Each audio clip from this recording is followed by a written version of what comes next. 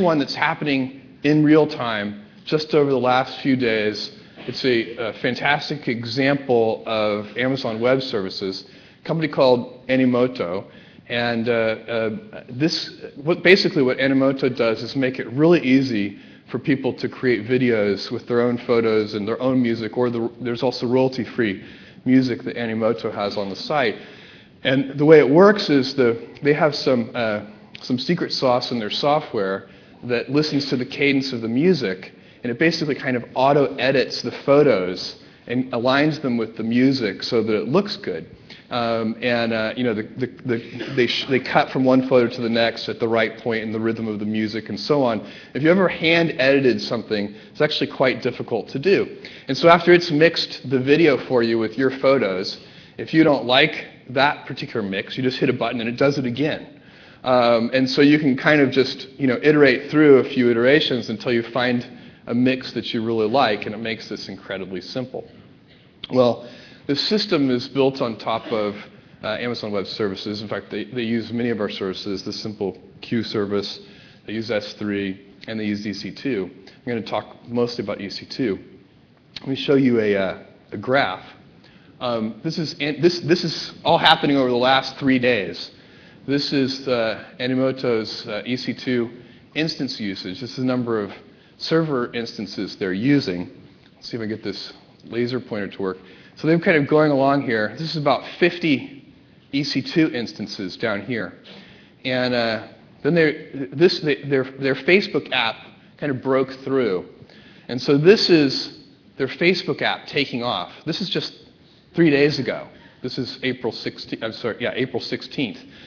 And you can see that they've gone from 50 instances of EC2 usage up to 3,500 instances of EC2 usage.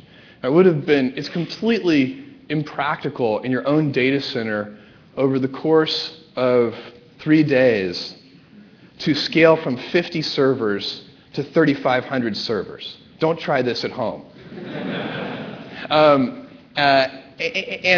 by the way, if the other alternative might be to raise enough capital to deploy 3,500 servers, that's sort of equally insane because it's just way too big of a gamble.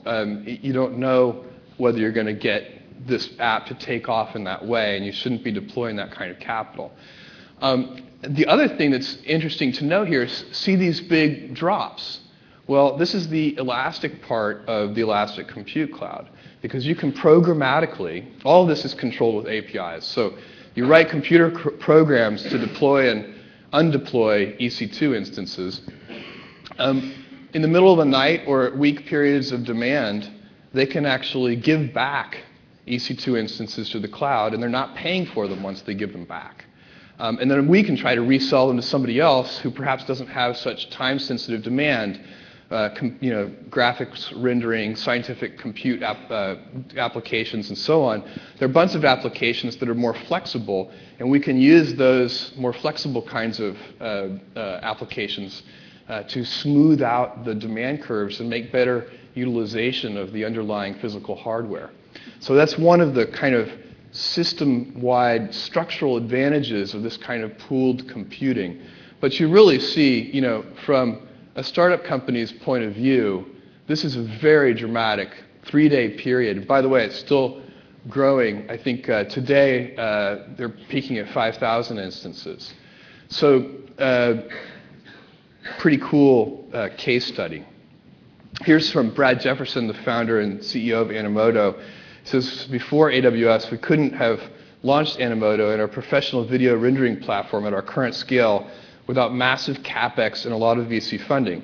The viral spike in Animoto video creations we experienced this week would have been disastrous without AWS. And you do face this issue whenever you have a startup company. You want to be prepared for lightning to strike, but you don't want, because if you're not, that generates a big regret. If lightning strikes and you weren't ready for it, that's kind of hard to live with. And at the same time, you don't want to prepare your physical infrastructure to kind of hubris levels either in the case that lightning doesn't strike. So this kind of helps with that tough situation. I'm going to take questions.